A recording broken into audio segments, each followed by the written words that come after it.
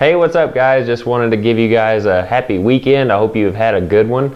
It's been a little kind of gloomy here the past few hours because Sunday is just not a very good day for weather today. Saturday was actually pretty nice. It was a little chilly with the wind though. I wanted to let you guys know that Steve Ramsey has got me hooked on the movie Frozen. And for some reason my wife and I tend to like it more than my daughter. It's actually a really good movie. The music is pretty cool in it too. If you ever get a chance to see that movie, I highly recommend that. It's pretty cool. Oh, and I also give a big thank you out to Gary Graham. He and his son, who I found out lives not too far away from me, dropped by the shop. They are some subscribers of my channel, and they wanted to come by and see the ultimate table saw cabinet. Dun dun dun. Anyway, he wanted to get an up close and personal look at that cabinet, and wanted to meet me and introduce me to his son. And I wanted to thank you guys for dropping by. It was a real pleasure meeting you guys. I hope you enjoy the channel for all the videos to come. So thank you very much for dropping by. I wanted to go over a couple of things about the project that we just did last week. Actually it was this week because I just posted it, I think. Sometime this week. You know, the days are starting to run together so much that I can't even remember when I do things anymore. My new job is keeping me busy as far as my mindset goes, because I've got a lot of things swimming around in my head whenever I go up there. There's just a lot of things to take care of. So in any case, the questions that some people had about this project, the toolbox especially, you guys know that on the bottom I did a kind of a rabbet lock joint to join the bottom with the sides and the end. And in the video, it was kind of unclear what I did the lock joint on. And I actually made that rabbet lock joint on the bottom, all four sides.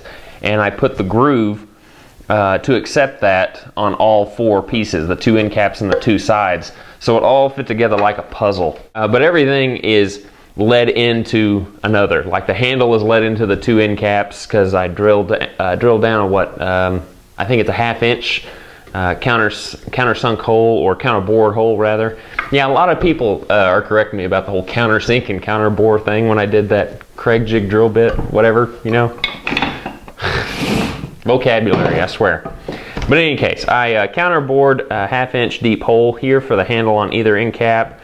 I did rabbet joints on the two sides to accept on the end caps. I did the rabbet lock joints for the bottom to accept. So everything is put together with just glue and joinery. There are no mechanical fasteners in this thing whatsoever. This is going to be a very sturdy toolbox and toy for years to come for anybody who has it. And if you're an adult that wants it just to have it, I will not judge whatsoever. I have my own too. The auction. I now officially have this thing up on eBay for auction. I started the bid at $25, which with the work I put into this, that is very, very low. But it is on up for auction. I've got the link down below in the description, so you can click on that to bid on this if you like. And like I said, the money that will be raised for this will just help fund the show, because I do not have any kind of income right now except for the money I make off my advertisements. So that will help buy some material for future projects or future auctioned projects. The website, I can safely say that I have not started any website work yet. I hope to get on that starting tomorrow after work. I'll just have to do a couple hours each night, but I really, really, really want to get that website done because it's a thorn in my side right now. Let's see, let me touch on a few videos that I have found on YouTube this week that I really think you guys ought to check out. The one I want to start with is woodworking with ADD. This gentleman actually found my table saw cabinet online, and he had plans to do this long time ago and just never got around to starting it. Well, after he saw mine finished, that kind of put a fire under him to get his done, and he has been working tirelessly through snow to get his done. And he actually works outside, and I feel so bad seeing him work on this table saw outside. It's just crazy.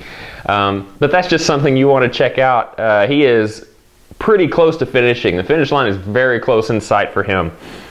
He's probably got another couple weeks maybe 3 weeks on it left to get it finished, but he's got all his cabinetry built and painted. He's got his table saw mounted, so he's getting really close. So I urge you guys to check that out.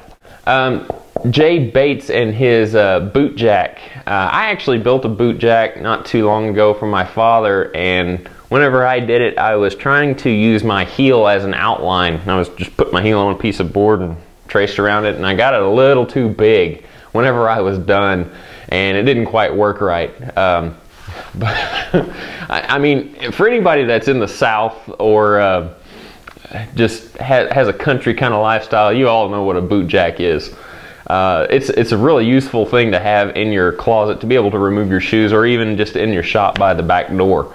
If you have a wife that don't let you wear shoes in the house, perfect item. So Jay, I want to thank you for putting that out, and the fact that you showed that it could be done in a house instead of a glorified shop or a garage shows a lot for that project. So thank you for doing that.